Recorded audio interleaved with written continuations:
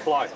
You're afraid to fly, and we're driving. We go to Vegas, and from Vegas to, how far is from Vegas to Arizona, Phoenix? What are you doing? Lots of people are searching over there. I love it when they say. China is So he's got the mic, but he's not talking at all. Hi, I'm Mohammed. My blog is toplevel.affiliate.com. I've been doing affiliate marketing for 3 years. You came all the way from Pakistan just to go for lunch. Yes. Awesome. That's a new record. That's a new record. Hi, this is Marie Walker-Riddle of Mom Between, and I'm here with John Chow, my new series, Talking with John Chow. And John, new topic today. New topic, okay. I've been cornered again. I know, I constantly corner poor John. But what I wanted to talk to him about today was mentorship.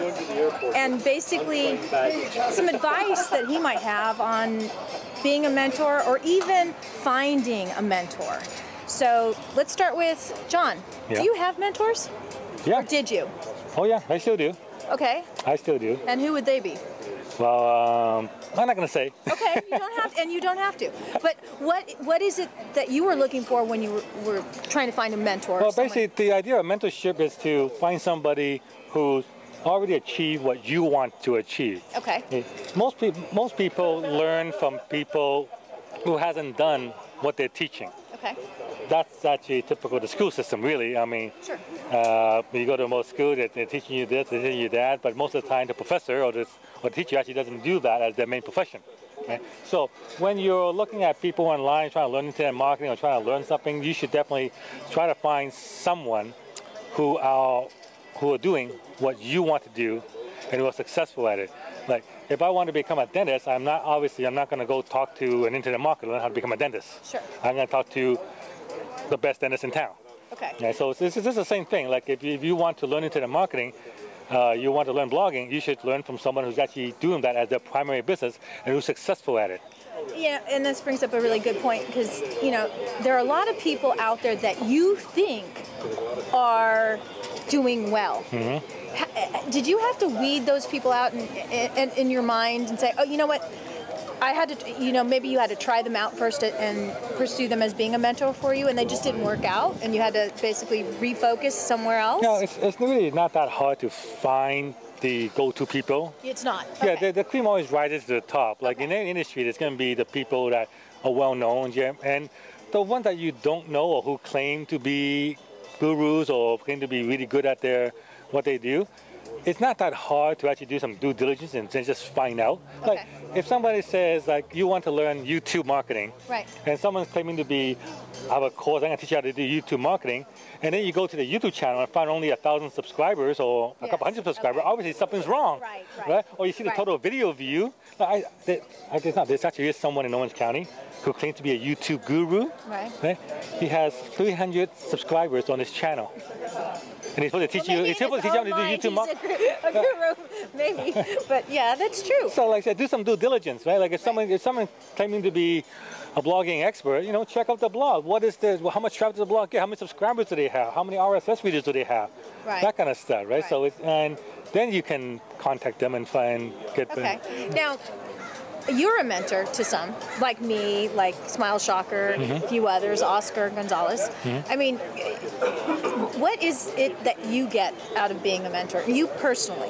I mean, what do you find you get out of doing that? You feel good about yourself? Yeah, a lot of it is personal satisfaction. Okay. A lot of it, because a lot of people, believe it or not, a lot of people do not approach me for this because they figure, you know, too busy, time constraint, and it's like, it's kind of like, I remember the story of one time I was at a party doing Comdex when it was around. Oh yes. Yeah, the Comdex. Yeah. And we were at the PC Magazine Awards. Okay. Right, and at this award, it was Bill Gates. Right.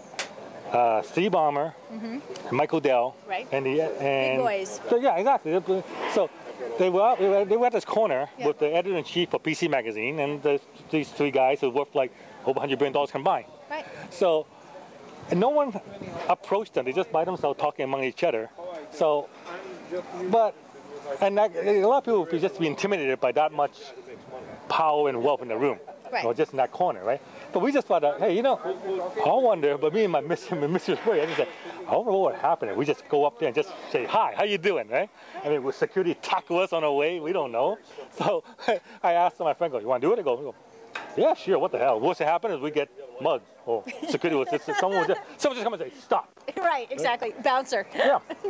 So we did. We just walked right up to them. Nobody stopped us. Or we just say, hi, Bill, John Chow.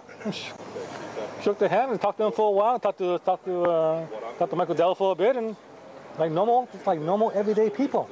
There's nothing special. I mean, yeah, the bank account is humongously big, but they do enjoy talking about their profession. In case of Bill, we talk about Microsoft, and Dell was there. They also talking about computer. We went Comdex, and we just talked to them like normal. Right. Okay, so and I actually think they actually generally enjoy talking to us, because let's just face it, I do enjoy my stuff. I do enjoy teaching this stuff.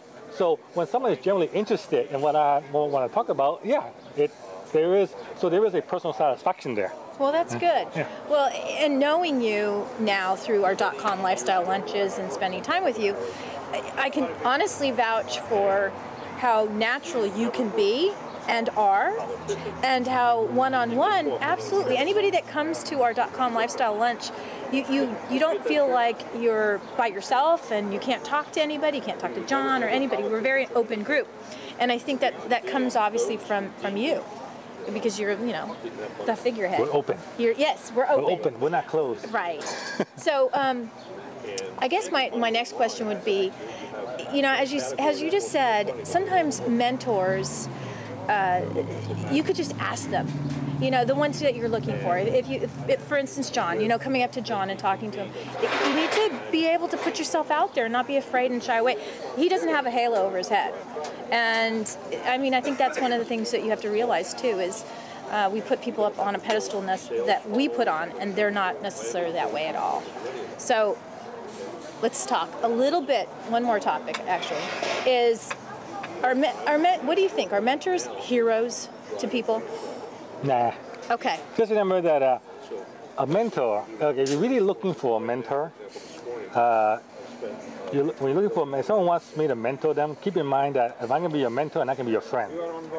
Because I don't want to tell you what you want to hear, I will tell you what you need to hear. So keep that in mind, that if you're working with a real mentor, sometimes he can be very, very rough on you.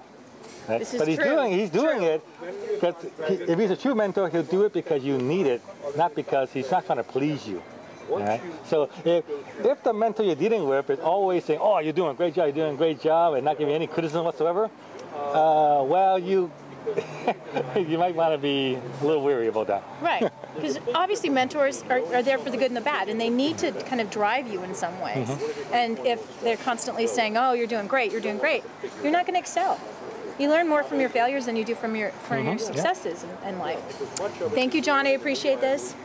All right, like below and subscribe to our channel. Thank you. Hey, just in time, Sally.